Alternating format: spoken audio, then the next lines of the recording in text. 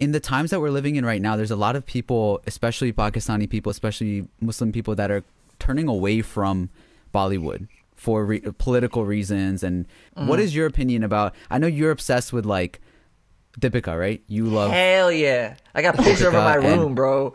Are you a Priyanka fan?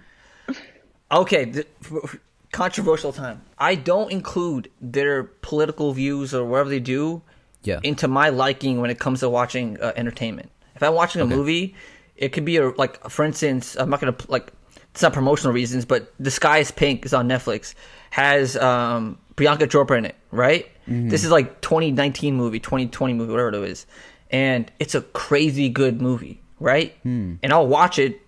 Besides, like, disregarding the fact that people hate on Priyanka Chopra, I don't really care about her political views. That comes with a lot of people. Like, I'm a very non-political person. I'm not politically correct myself.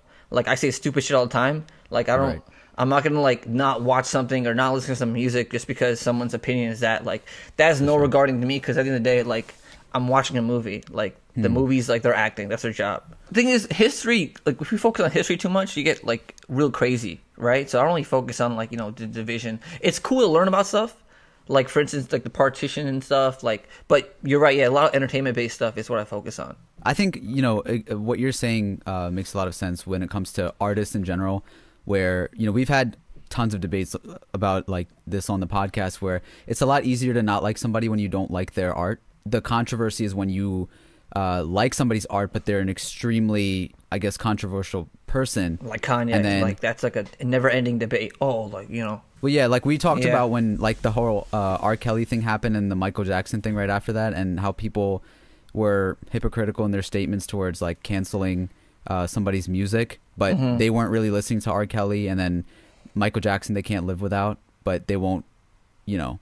Yeah. They'll excuse whatever. So I think with Priyanka, I think the case becomes that, like, for me, for example, like, I don't really, there's nothing that that would be taken out of my life that I would care about. Like, there's nothing that I think that she has made that is, like, really important to me. So it's easy for me not to like what she's making anyways.